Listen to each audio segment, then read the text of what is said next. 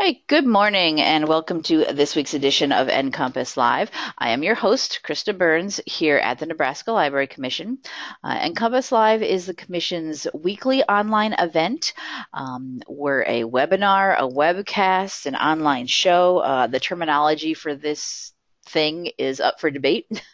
But whatever you want to call us, we are here live online every Wednesday morning at 10 a.m. Central Time. If you're unable to join us on Wednesday mornings, that's great.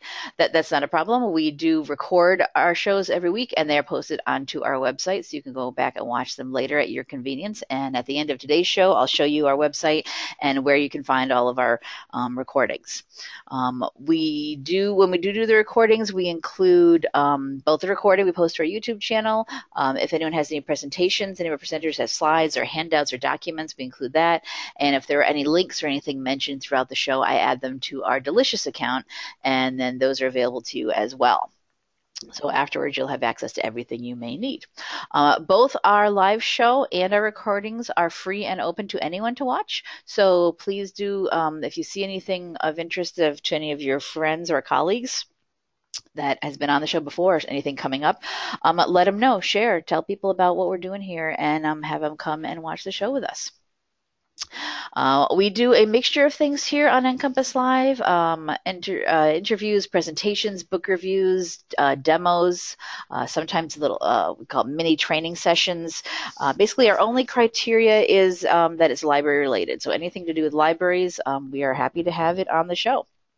We have Nebraska Library Commission staff do presentations sometimes on Nebraska-centric type things and programs we're doing here, but we also do bring in guest speakers, and that's what we have this morning. On the line with us today, as you can see here from EveryLibrary, is John Chrastka. Oh, I didn't even ask about how to pronounce that. I'm sorry. Yeah, the irony, Krista, is that Chrastka rhymes with Chrastka? Nebraska. Oh, gosh, yeah. Easy. Yeah. All right. Anyway, John has been with EveryLibrary. He's their executive director there. EveryLibrary is a great program organization out there that is helping libraries across the country promote things, fight against certain legislative issues, get bills going, help the votes come through, all sorts of different things. He helped us out here in Nebraska. He's going to talk about that later as well. But he's got a presentation here about the librarian as candidate. Whether you like it or not, you might be. Good way to put it, yeah. Yeah, you are. So I'll just hand over to you, John, to introduce yourself more Fantastic. and talk about what you're doing.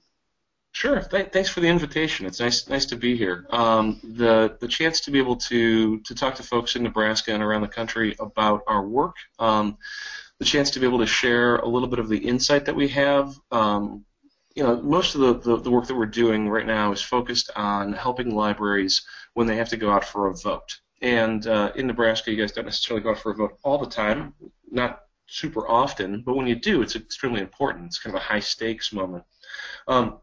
Around the country, from California to New York to Florida, there's different mechanisms for setting budgets for libraries. And we're focused on that when it goes out to the ballot, when you've got to run a bond to build a new building or to remodel, to run a referendum of some sort to establish an operating levy. It's a millage, it's a parcel tax, it's a warrant article. There's a lot of different names for it around the country, but it's all about taxes. And it's the taxes that run the place. It's the learnings that we have here about how to talk about taxes on those election days that are also generalizable for other sorts of funding needs that you might have. If you got to go to a city council, if you got to go to a county commission, if you got to go to Lincoln or Springfield, like where I live here in Illinois, if you've got to go and talk about taxes, you still need the folks with you, whether they're voting on it directly as the public voters, or if they can be with you as constituents of your city council, your town council, your county commission. To bring those folks forward, we know some stuff about how to do that, and it's nice to be able to share that with you guys today. The key element that we always approach our discussions, our budget negotiations, our taking it to the voters for an election day, is that I don't want to see you as the folks who work at the library, the the librarians, whether you have a degree or not. I don't want you turning from the person that the kid runs up to in the grocery store and says, "Oh my God, Miss Karen, I love you, you're so awesome," into the tax man, quite frankly. I want to avoid that for you, because the work that you do every day in the library needs to be funded. If you don't have enough salary, I'd like to see it increased. If you don't have enough colleagues, I'd like to see the ability for you to get other people hired on.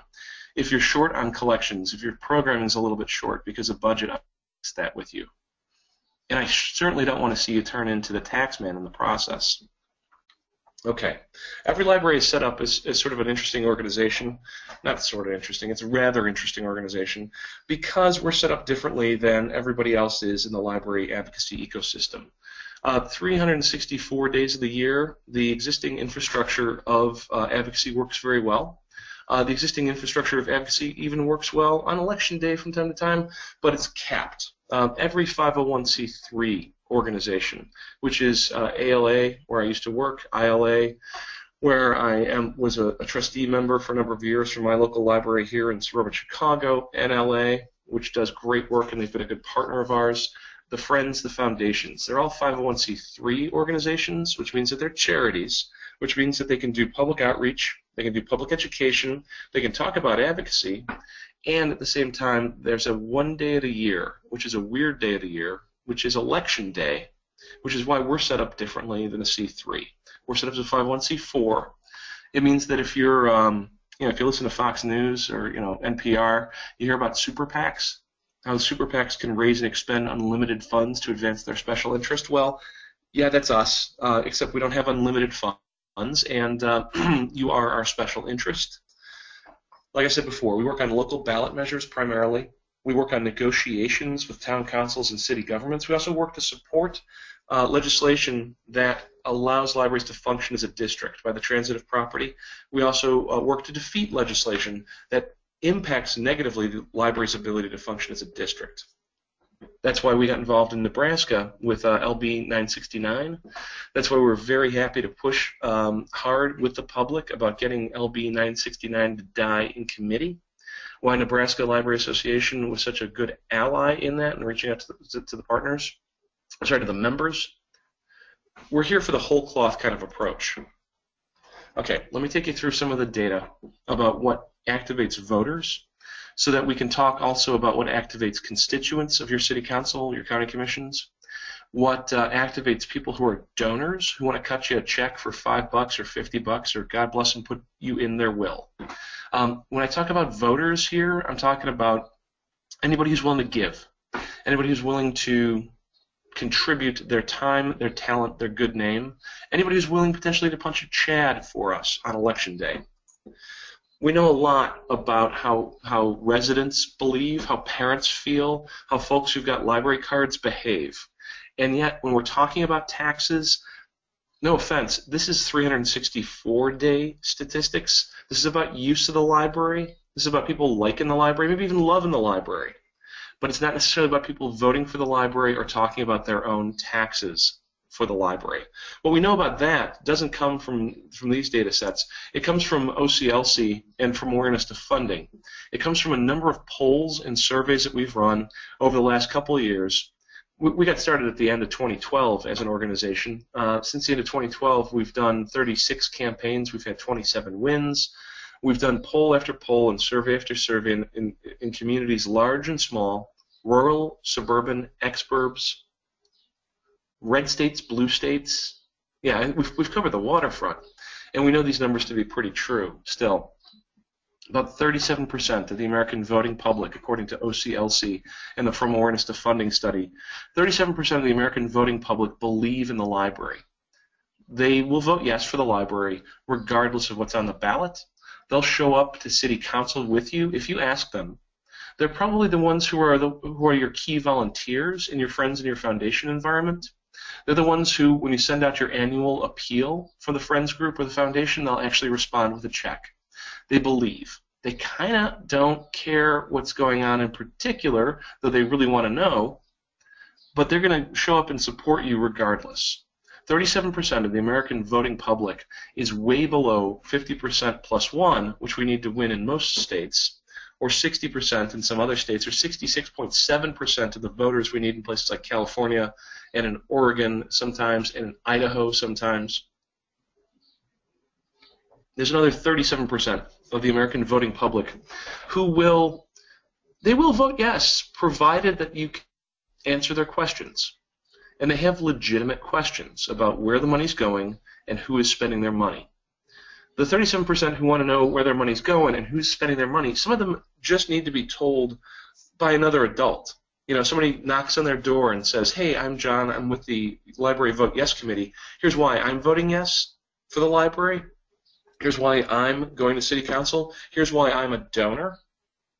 And people say, oh, yeah, that makes sense. This money's going to a good place.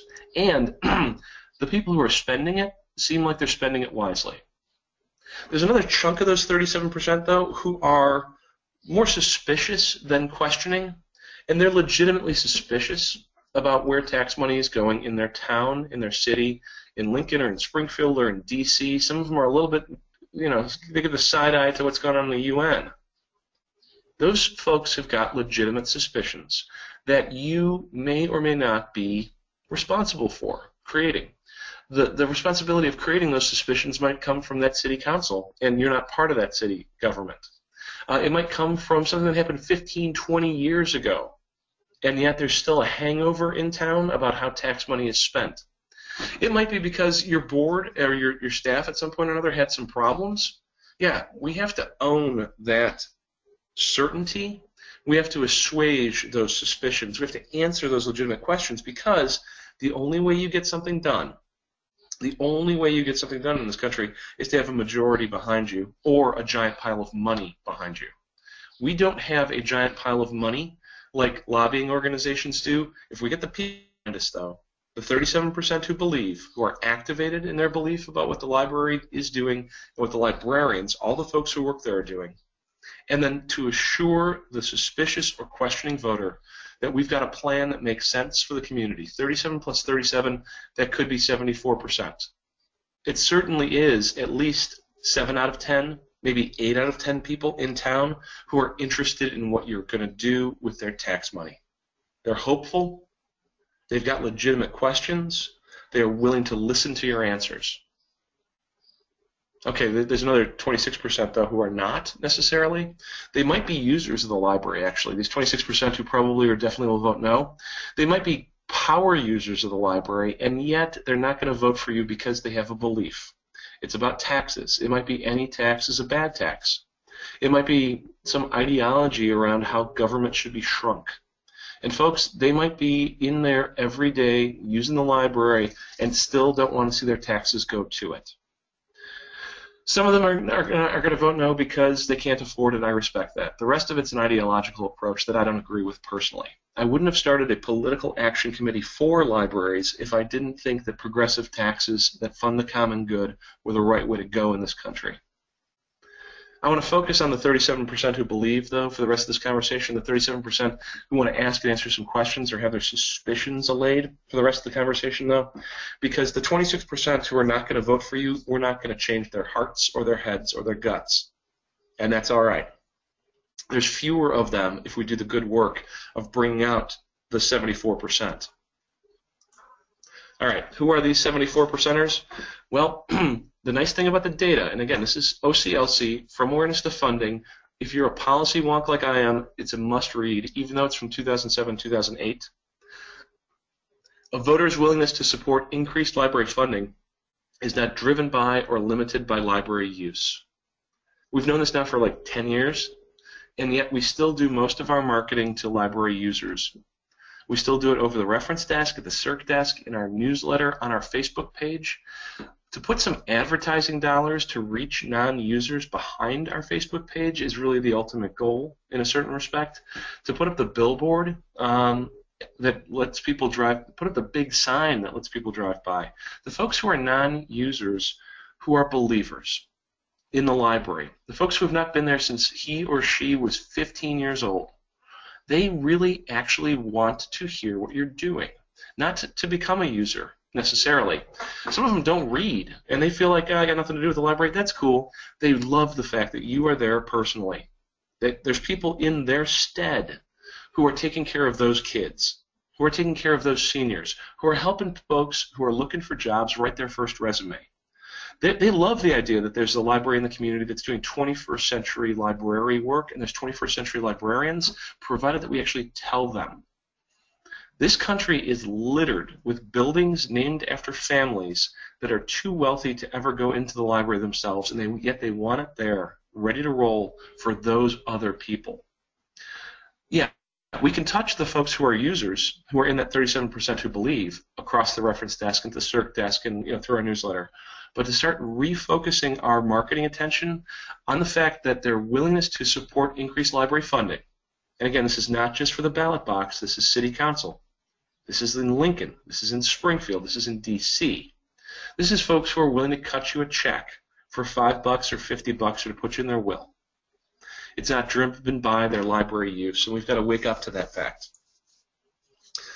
Also, those folks who are believers, and some of those folks who want to ask and answer their questions, the library is not perceived as simply a provider of the practical. The committed supporters hold a belief that the library is a transformational force. And why am I reading most of the words off the slide? Is because of a word like transformational force being in a data point on a survey.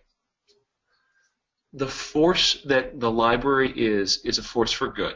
Libraries Transform, which is the new ALA library marketing campaign, is doing great work highlighting that, and I love them for it. I want that to succeed wildly. And I want you to be able to activate the belief that people have, not just in the institution, but because you work there, you are actually the transformational change agents yourself. It's not just the institution, it's also the folks who work there. The factors that determine a resident's own willingness to increase their own taxes to support the library are their perceptions and attitudes about the place you work and the all y'all who work there. The perceptions and attitudes about the library and the librarian are co-equal in what as factors that determine somebody's willingness to see their taxes go up, either through city council or at the ballot box. This is massive. We've got a great vocabulary about I love libraries, libraries transform, libraries change lives, libraries build communities, at your library, geek the library, library, library, library. It's all good. We got that down cold, folks. I'd love to see us bring up the other noun that matters to our taxpayers, which is the librarians. And when I say librarian here, I'm not talking about just folks with an MLS. I don't have an MLS myself. I've never worked in a library. I've been on the board of trustees for my local library. I have a lot of respect for the MLS. And yet the kid who runs up to you in the grocery store and says, I love you, Miss Karen, doesn't know what your degree status is, and neither does her parent, who's also going to talk to you about what's going on at the library.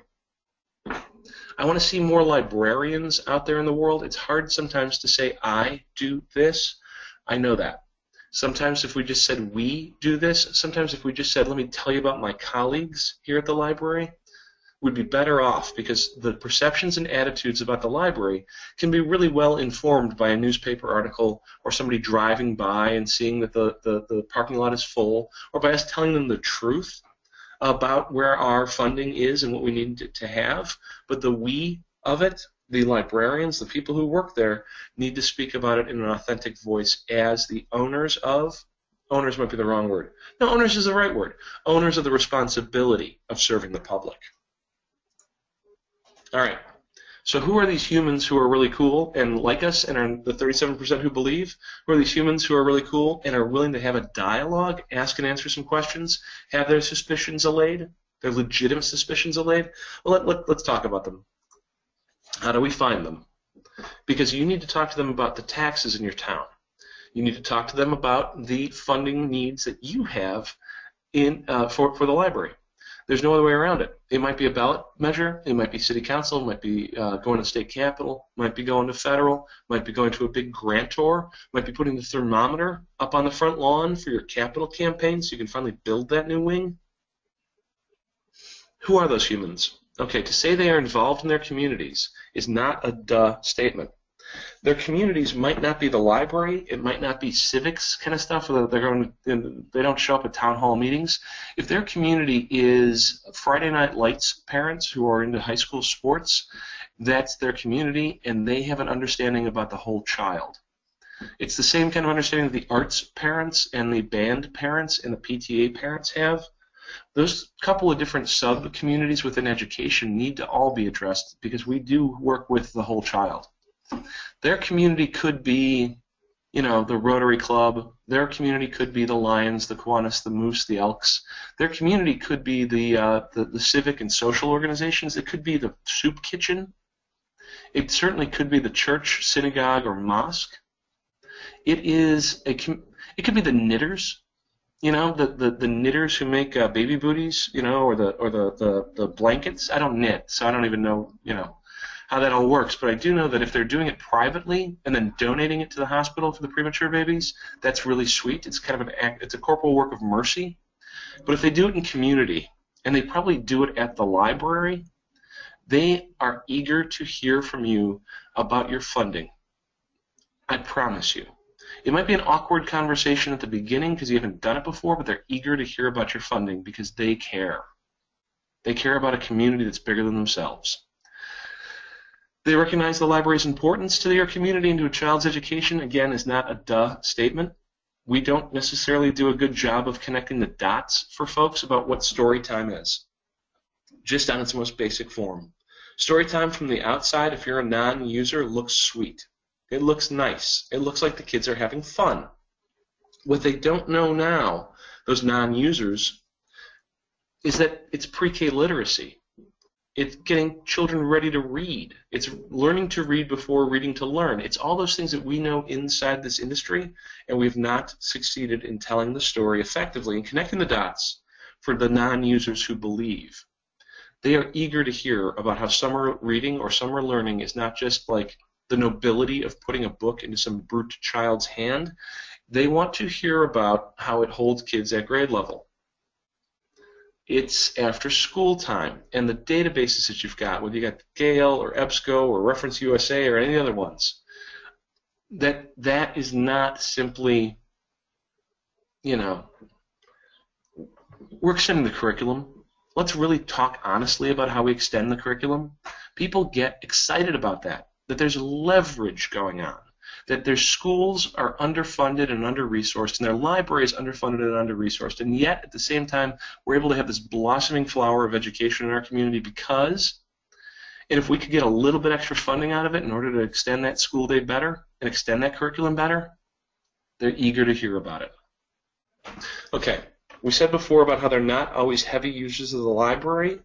That is very true. They believe the library is a noble place. Congratulations, you all work in a noble place. Let's talk about it from that perspective. They see that it's vital. They are willing to increase their taxes if they're talked to about where's the money going and who is spending the money.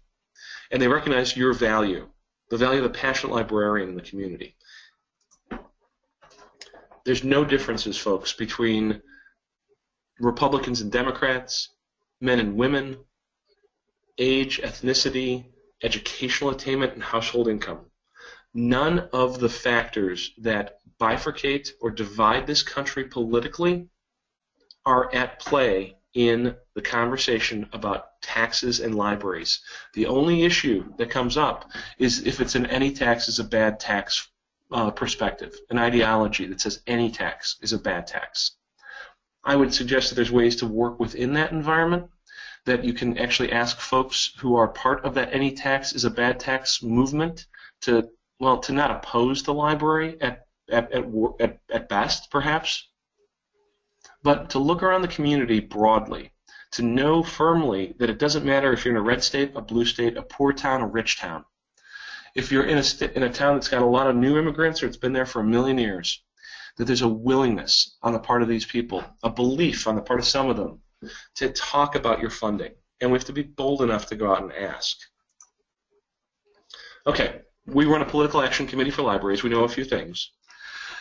The political action committee side of it, from the political sciences, the two biggest issues, if you're running for mayor, if you're running for president, if you're running for town council, if you're running for dog catcher, it doesn't matter. The two biggest things that any campaign does, well, you worry about the weather. You know, if it's the first Tuesday of November and we've got a blizzard, all bets are off, unless you've got enough money and enough volunteers to have people bus people to the polls or drive them to the polls, you know, And campaigns do that all the time, big campaigns, small campaigns.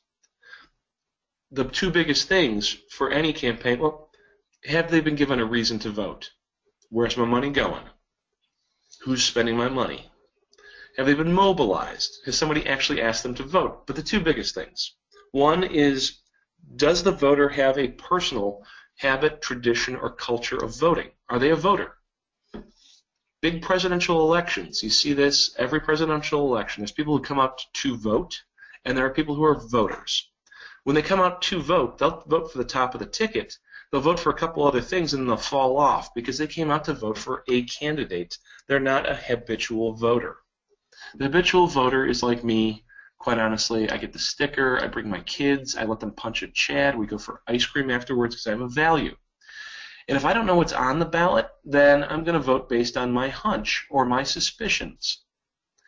I need to hear from, as a frequent voter, I need to hear from my any campaign that's out in the field. Otherwise, I'm going to vote based on how I feel in that millisecond that I'm considering the ballot measure that I've just read for the first time. No, when we work on campaigns, we make sure that the Get Out the Vote group that we work on as Every Library goes to all the frequent voters and tells them what's up, to activate the 37% who believe, to assure the 37% who are suspicious or questioning, and then to just check in with the 26% because we don't want to do much more with them other than know who they are so we can avoid them in the future. The biggest other thing that we have available to us is some personal contact with the candidate or the issue. Has anybody actually talked to them about what they believe as a politician? Has somebody come to their door, knocked on their door, and said, "Hi, I'm John. I'm running for mayor. This is what I believe about our small town. Hi, I'm John. I'm with the Obama campaign. I want to tell you about what my guy believes. This is why I'm voting for him for president." You know, those little moments of personal interaction and contact are massive. They're drivers for voter behavior, even though the presidential campaign is spending $1 billion. Advertising, contact through social media, the knock on the door still drives voter behavior more than anything else. We have that available to us. We have that available to us whether we're running a ballot measure and we can send out the Vote Yes committee and say, let me tell you about my librarians. We have that all throughout the year available to us. When it comes to prepping our neighbors to be good constituents with our city councils, with our state legislators, we have that personal contact. Our thesis with Every Library basically is that nothing impacts voter behavior more than their perception of the institution and the people who work there. We've talked about that before. And that there's an awareness of some sort that something's going on that requires funding.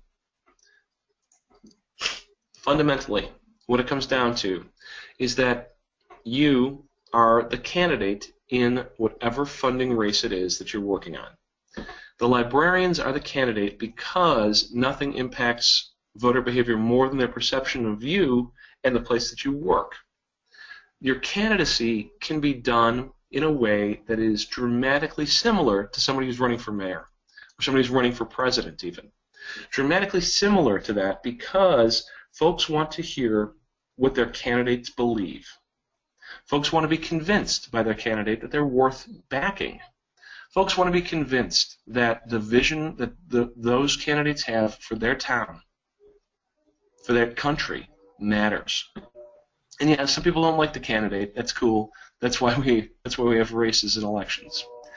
Your library is not something to hide behind in any kind of funding discussion, whether it's going to city council, going to state capitol, going to D.C., or going out to the voters directly. Your record is not something to hide behind when it comes to asking folks for money that shifts the landscape as a donor. I use the word incumbent here for a very particular reason, because whenever you're talking about taxes, whenever you're talking about candidates, there's always an incumbent. You run as the incumbent, and you say to folks, re-elect me, I will take care of you some more. You run against the incumbent, you say, get rid of that shyster, I will take care of you. To run as the incumbent for the library is to proudly and boldly say, new money extends our success. To run against yourself is something that you sometimes have to do very honestly, which is new money fixes problems. New money fixes problems is a conversation that the believers want to have, if it's the truth. New money fixes problems is a conversation that your suspicious voters want to have because they want to hear about it. To run as the incumbent institution is cool, but who's spending my money? Who is spending my money? If we can step out from behind the institution and embrace our candidacy, that's one of our big goals here with EveryLibrary. Hey, Krista, I want to take a pause here. I want to see if there's any questions that have come in, or are people sitting there in stunned silence about our thesis? Good question. Yes, does anybody have any questions?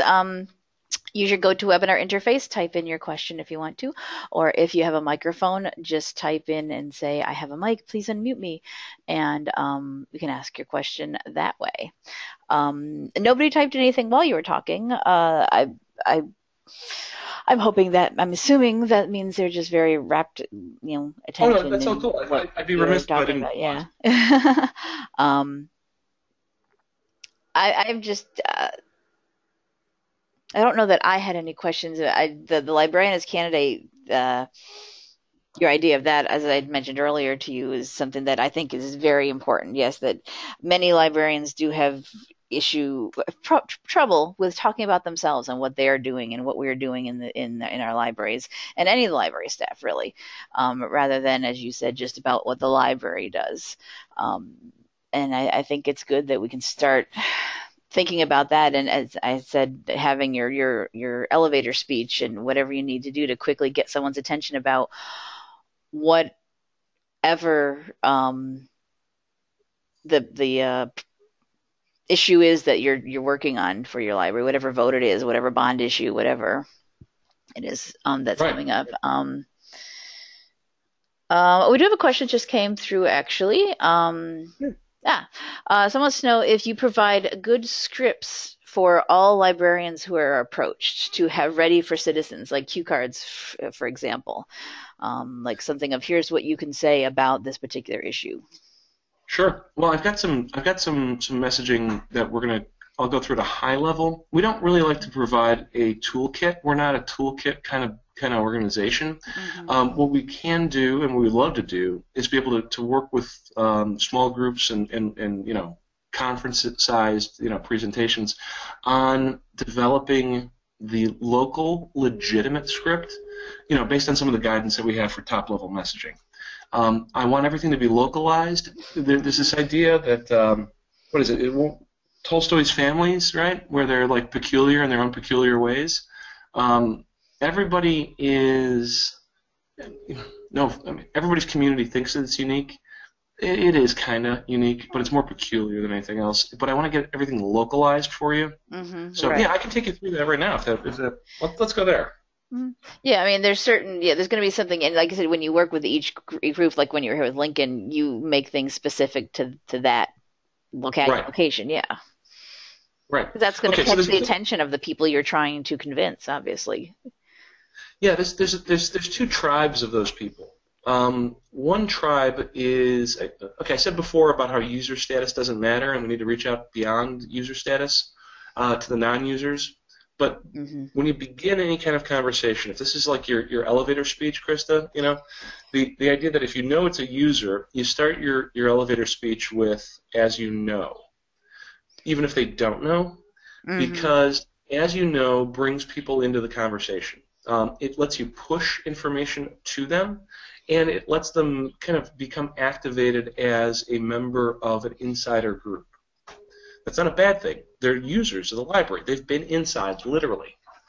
Like as you know, at 3 o'clock in the afternoon, this place fills up. With the high school right around the corner, the Wi-Fi goes down. Everybody who's over the age of 30 flees. As you know, we are the only place in town that does X, Y, and Z. As you know, without the funding that comes from this request to City Council or this ballot measure, we can't. We'd like to, So going into it with that kind of a mode, to the non-user, I would highly recommend, though, starting your talking points or your elevator speech with "as you can imagine," all right? Because they're capable of imagining it. If they're a believer, this will activate their belief. If they are a questioner, it brings them into making the answer their own. Mm-hmm. As you can imagine, with the high school right around the corner, at 3 o'clock in the afternoon, this place fills up. The Wi-Fi goes down. Everybody who's over the age of 30 flees. As you can imagine, we're the only place in town that does X or Y or Z for those kids. And as you can imagine, without the resources that come from this ballot measure, this funding request to City Council, this thermometer that we've got on the front lawn, we can't.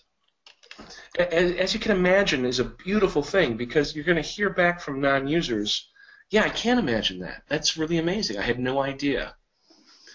You're also going to hear back, nah, I can't imagine it. I don't care. And that lets you get away from those people and move on to other folks. Mm-hmm. Yeah, and sometimes you might need to, you may think you can convince everyone that the library is a great place, the non-users, but you do have to realize you might not, and that's okay. Yeah. Move on to someone who else is more receptive.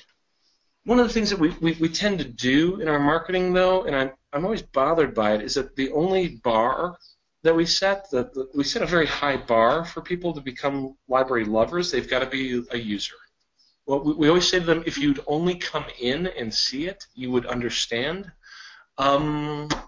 No, like I don't have to go on the dinghy with Greenpeace to try and save the whales myself in order to understand what those people at Greenpeace are doing, you know? And to be supportive of them, yeah. Right, yeah. I don't have to experience an Iranian or North Korean prison to fund the ACLU, you know? Mm-hmm. I don't have to have my cold dead hand be opened up and the gun pried out of it in order for me to cut a check to the NRA. Like I can learn about it without having to experience it myself. We always tell people you should come in and see it. Now, let's just be more narrative about it, you know? Okay, so there's some high-level messaging that works around the country that I want to share with you. It's really basic. It's elevator speech. It's cocktail party. It's the person who you're talking to who cares. They care because they're involved in their communities. They see that the library does something good in the lives of children and for education. They see the library somewhat as leavening, and they're a little suspicious maybe because taxes in town get spent really weird. All right, some high-level messaging here. The library is educational partner. We need to start saying things about story time or it's pre-K literacy. We've got to say it out loud. Summer reading holds kids at grade level. We have to say it out loud. The educational day is extended. The curriculum is extended through our resources. We have to say it out loud. There's a difference between partners, by the way, and sponsors. We've got a lot of organizations that sponsor us but are not necessarily partners in our educational space. That's perfectly fine. Some of them are going to be legitimate partners, though, where they're contributing equally, either through time or treasure or talent. Some of them are only going to be sponsors because they're going to cut you a check, and yet they want to see you at work doing this transformational stuff around education. There's a whole deck of information that we don't necessarily share well, which is that the library is an economic development engine in the community. And that phrase, an economic development engine, is something that I would encourage you to do. You could also use the phrase, the library is a retail anchor. By being a retail anchor, our hours matter to the rest of the retail community. We have the best gate count. Besides maybe the grocery store, people leave their homes, they go shopping, they come to the library to reward their children. People leave their homes, they come to the library, they go shopping. Like if we're not open on Tuesday nights and we're not open on Thursday nights and we're not open on Sundays, how does that negatively impact the rest of the retail community that people go shopping to? How can we, as a neutral provider of information and recommendations, potentially be a partner with the Economic Development Corporation or the Chamber on, like, all the restaurants in town get to do a taste of my hometown, you know, at the library? The chance to be able to show off and recommend is something that we should do more locally and not just for authors. The other aspect of us being an economic development engine is that our technology and access to technology, our databases, which we need to start talking about as business analytics and market intelligence, which is what they truly are, help folks who have an idea build the idea into a business and take it to market. that our technology allows people who've got a second job or a second business that they're running, the eBay store, the Etsy shop, to do that with a stable broadband connection. It allows us not just for the workforce literacy aspects of making sure that the workforce knows how to do their jobs. I'm sorry, that the workforce is basically literate, but then the data sets that we have and the trainings we've got, the Mango languages type stuff, that lets people do job skills creation and building. Economic development engine is huge because we don't talk about what we do for bricks and mortar or Web 2.0 businesses well enough. Okay, the social leveler conversation is something that the American public loves like crazy about libraries.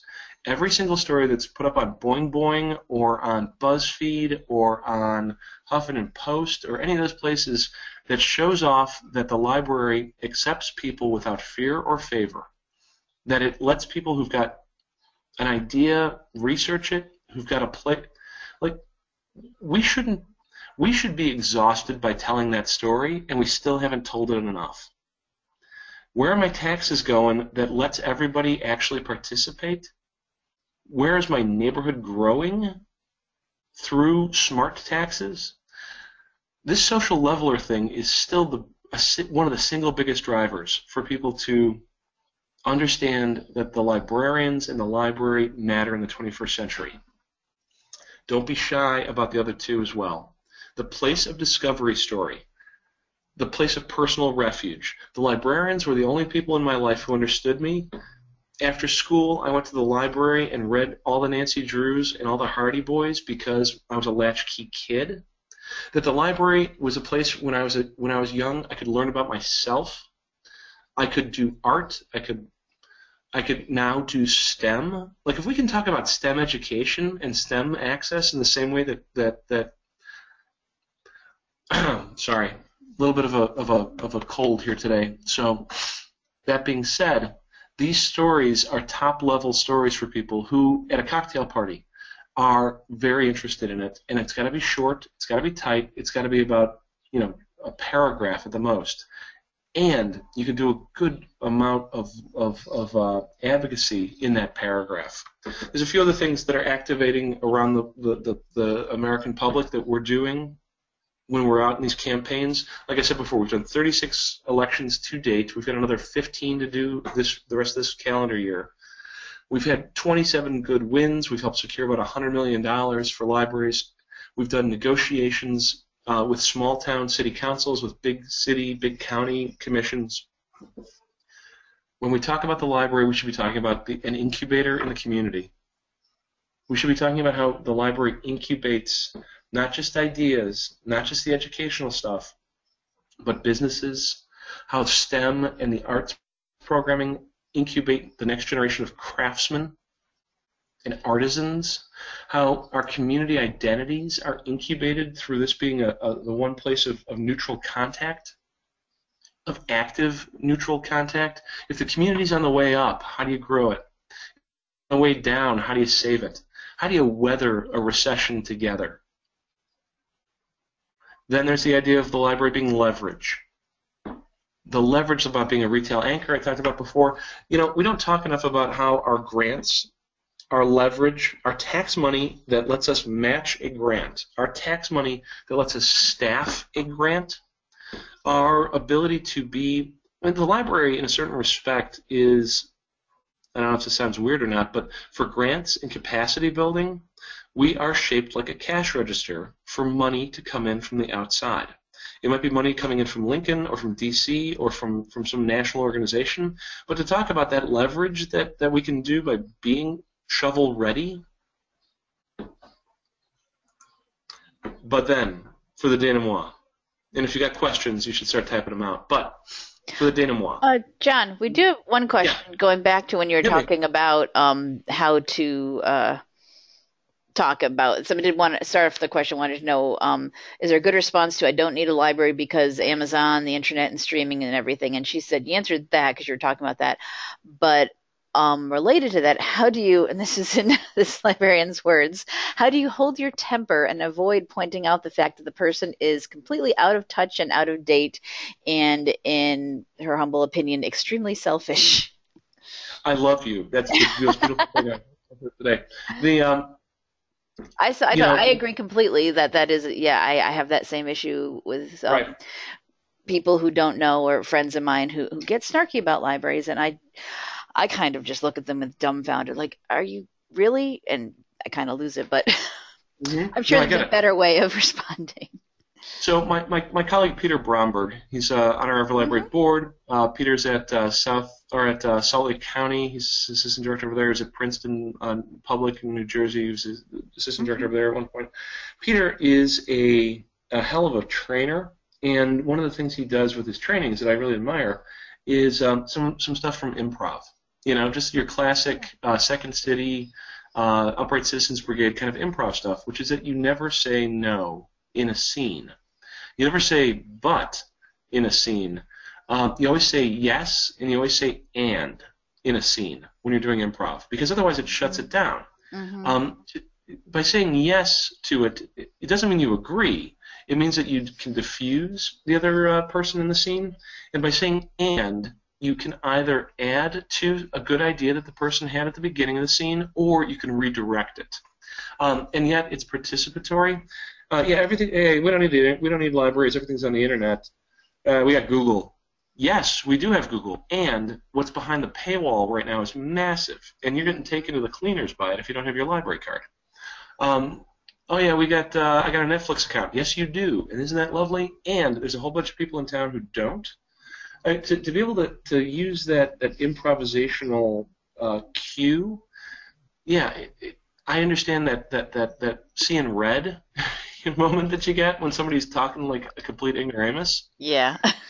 And yes, and it's on you, because quite frankly, you are the only expert on librarianship that person is ever going to meet, and it is your great burden, and I appreciate it.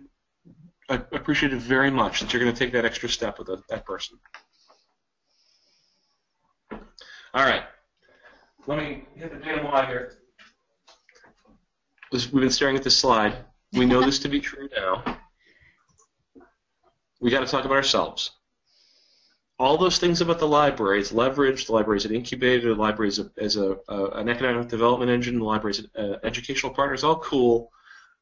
And yet the voters want to know not just where their money's going, but who's spending their money. This is really key. In my own personal experience of being a librarian, I know this to be true, is valid. And it's something that you can strongly talk about. You are an expert in 21st century library work. You can strongly talk about it. And people are actually interested. All right. Couple quick tips. Couple just quick tips, the take-homes here.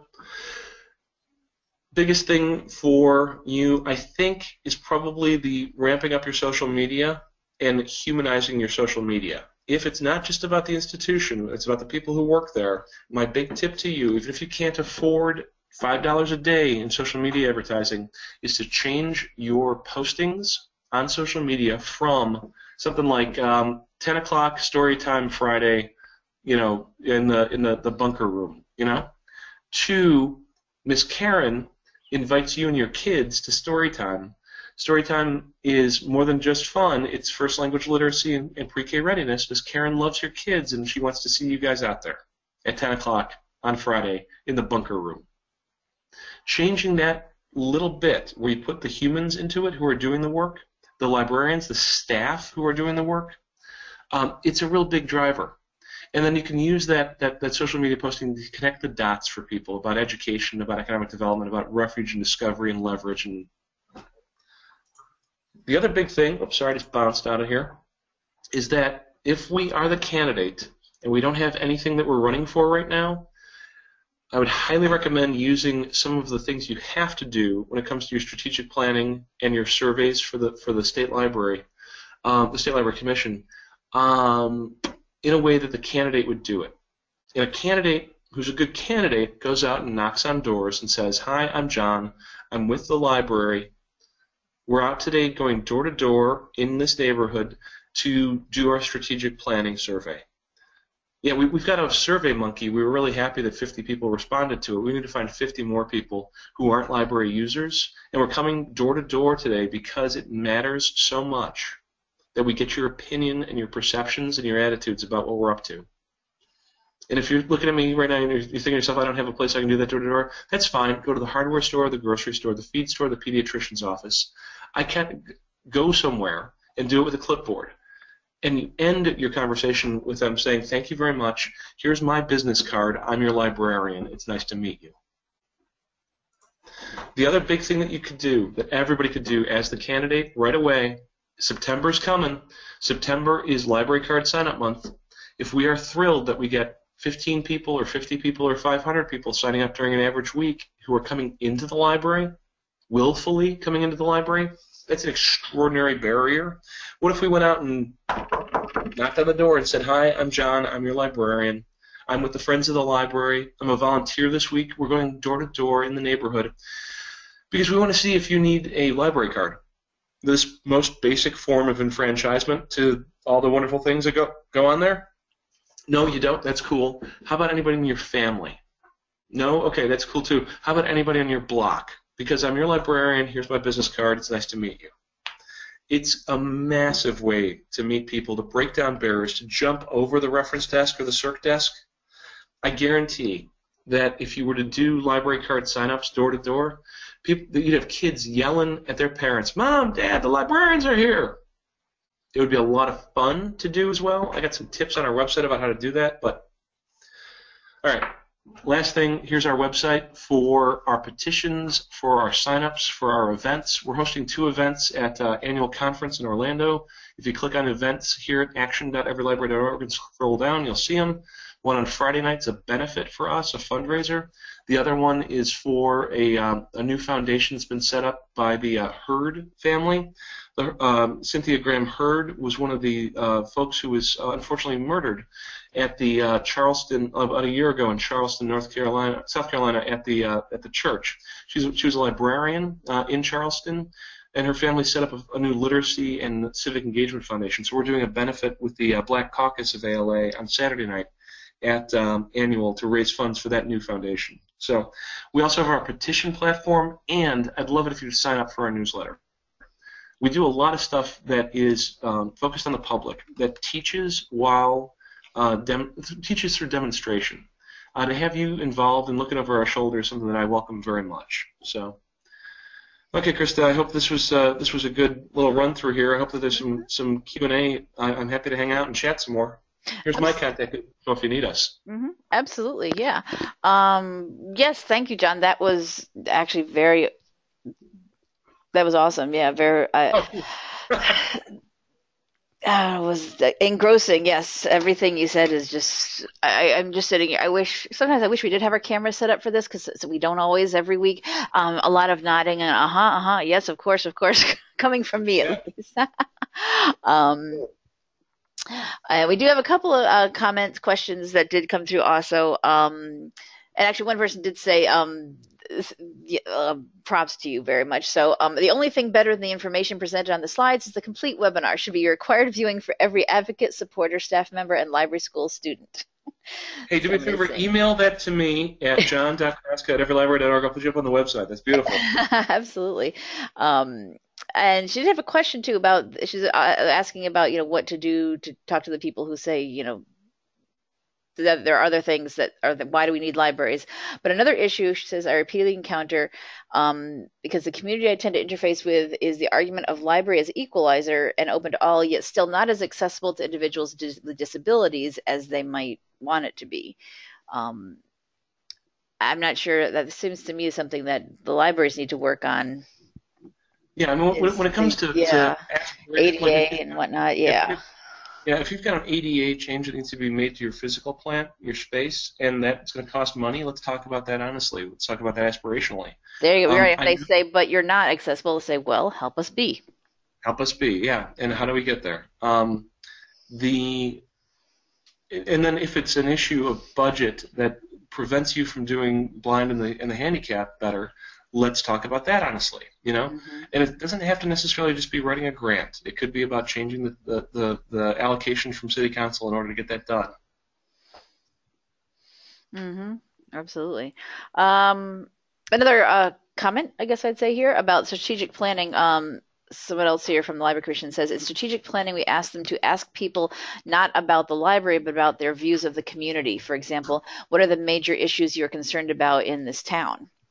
See what Yeah. they're interested in, what they're worried about, concerned about, thinking about, and then, connecting that to what the library does.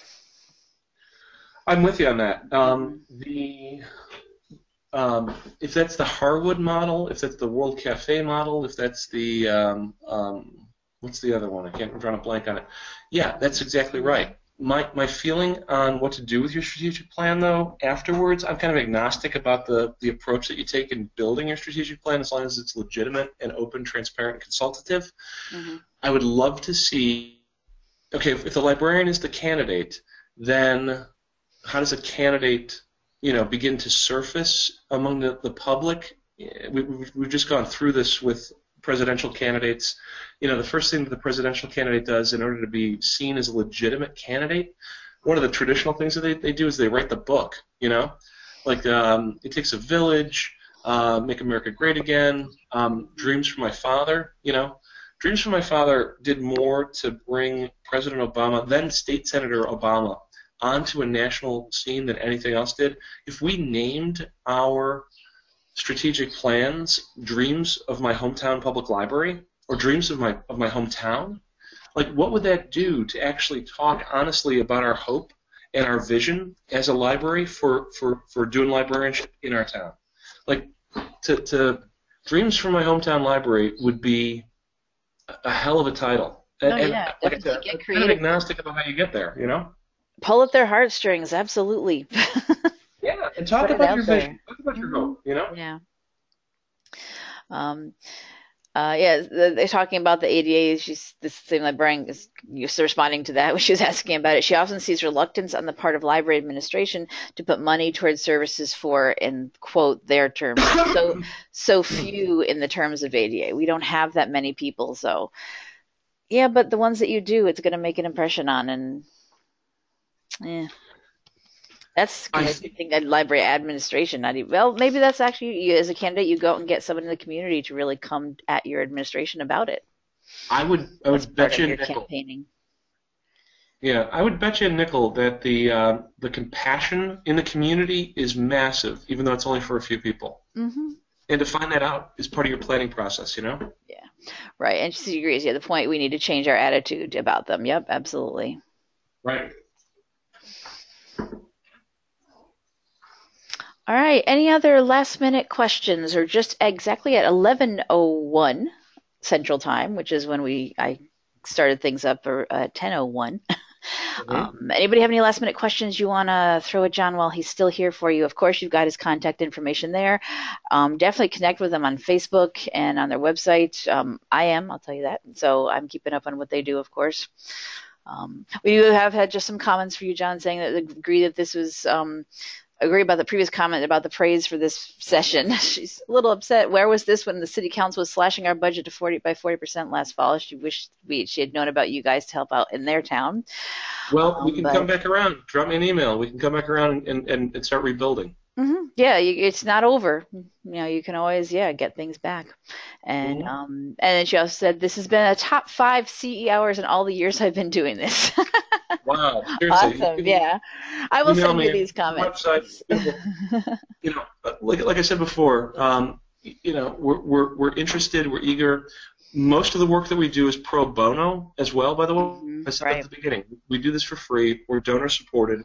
Our donors, coming in at this page, $5 a month, $10 a month. We've got some nice corporate donors like your Gales and your EBSCOs and your DEMCOs and your Mangos, Rosen Publishing.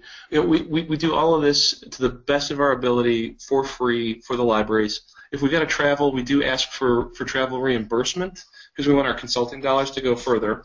A lot of what we do is just all virtual. We never actually even set foot in town. But to have the librarian, to have the person on this webinar, the person who's listening to it later, have it kind of activated in your heart or in your guts, about where to go with this, we'll take a confidential, contact from you as well. I mean, I don't want to get anybody in trouble. So we can work with you though. Hit me up. Reach out to them and see what you to explain what's happening in your town and see what could be done. Yep. I can help out, absolutely, yeah. And I know that's how we did it here in Nebraska. You guys didn't actually come here. It was all done, through online resources, through email to our advocacy people here at NLA. That's right. And it worked, yeah. All right. It doesn't look like any more urgent questions are coming through right now. That's okay. If you do have them, contact John later and he'll be able to talk to you. So thank you very much, John, for coming on the show for us. I'm glad we finally got you on here. I've been, as I said, watching what you've been doing for a few years as you've been doing this, and I was glad to finally get you out there, get you on our show to share everything you're doing. It's been real fun. Yeah. All right. I'm going to pull back control now to my screen here. There we go. All right, so that will wrap it up for this week's show. It has been recorded and will be posted here on our website. This is our main page. Right here underneath our upcoming shows is where all of our archives go. So later this afternoon, most likely it'll be done. I'm at the mercy of the processing through YouTube and getting all that up, but it'll be posted here. This is last week's show. We had a recording on YouTube, presentation. I don't know, John, if you have your slides somewhere you want us to link to, or how if you share those or not, we can do that. And any links that we have, I've been collecting into our Delicious account, which has been being temperamental this morning, so I'm not sure if I can. They just changed their system a bit, so take it a while to come up. But they'll be up there whenever we get our recording up. So when it is ready, I'll let all you guys know. I'll send you all emails about that. I hope you join us next week when our topic is why use Google Books. Deborah Dragos, who's here at the Nebraska Library Commission, is going to talk about the resources that are actually really good in there, the free resources in the Google Books program that you can use for research and projects and things. So sign up for that and any of our future shows. Also, we are on Facebook, so if you are a big Facebook user, please do pop over there to Facebook and like our NCompass Live page. I post notices about shows. Here's my reminder for this morning. People could pop in on the fly if they wanted to. Reminders of upcoming shows and when our recordings are available are all posted on here. So if you are big on Facebook, please do give us a like over there to keep up on what we're doing. Other than that, that wraps it up for today. Thank you very much for attending NCompass Live, and we'll see you next week on the show. Bye-bye.